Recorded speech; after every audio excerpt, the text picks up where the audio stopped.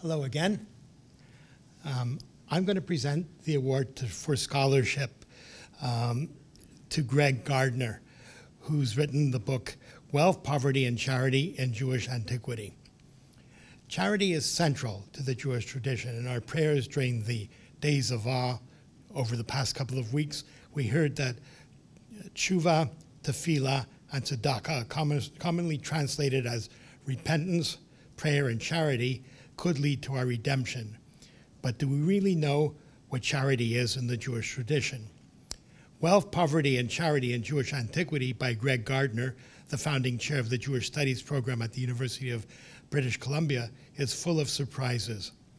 The book explores the origins of these concepts, how the earliest rabbis from the time of Talmud reflected on the notions of wealth, poverty, and charity, and how their interpretations differed from and informed how Jews approach these concepts today. Professor Gardner also shows how Christian attitudes towards wealth, poverty, and charity evolved from the ideas of the ancient rabbis and where they diverged. The scholarship in wealth, poverty, and charity is sophisticated, and yet the book is superbly readable by anybody with an interest in Jewish ethical thought. Please welcome the recipient of the Canadian Jewish Literary Award for Scholarship, Gregg Gardner.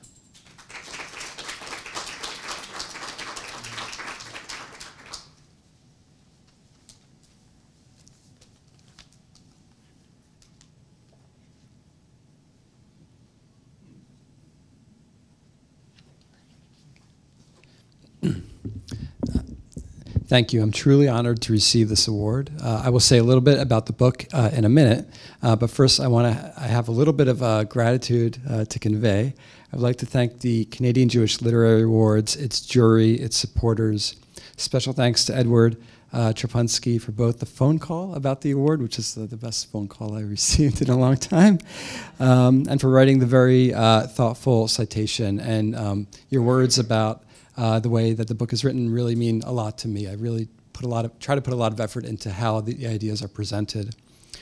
Thank you also to Julie Feinberg and New York University and the Kaczynski Center. I would also like to thank my home university, UBC, the University of British Columbia, my department, students, and colleagues in the Department of Ancient Mediterranean and Near Eastern Studies who have supported me in countless ways. The Diamond family of Vancouver has not only endowed the chair that I hold, but has also supported my work, as well as research and teaching in Jewish studies more broadly at UBC. I've also received support from several institutions. I won't list them all, but maybe just a couple of highlights. Michigan Center for Judaic Studies, Hebrew University of Jerusalem, the Social Sciences and Humanities Research Council of Canada. I thank my editor, Eric Schmidt, and the whole team at the University of California Press, who just made this publication process just absolutely a wonderful process. Above all, I would like to thank my family, my parents, Fran and Keith, who are watching on Zoom, my brothers, Kevin and Scott, my extended family, Cindy and Don, and the Browns. Above all, my wife, Rabbi Carrie Brown, to whom this book is dedicated. And I thank my two children, Yael and Jonah. It means so much to have you here with me today. I love you so much.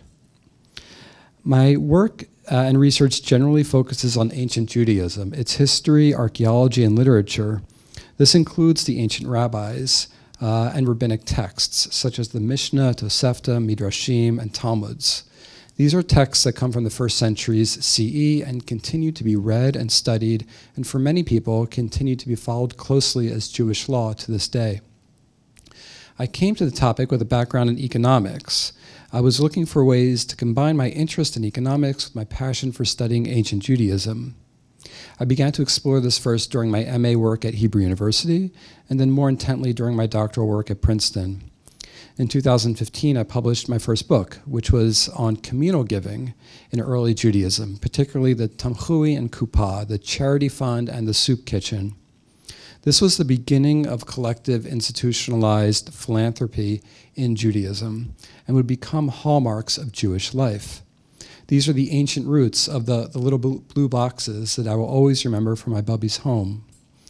After my first book, I felt like I still had much more to learn and many more questions to ask, and more to hopefully contribute to our understanding of Jewish charity. So in my new book, I argue that the earliest rabbis saw the problem of poverty as a problem of wealth, how wealth is created and destroyed, gained and lost, how wealth creates social difference by defining rich versus poor, how wealth is conceptualized, measured, and allocated, and how the rabbis recommend to motivate others to part with their wealth and to give it to the needy. I also discuss how the rabbis' own socioeconomic position influenced their thinking.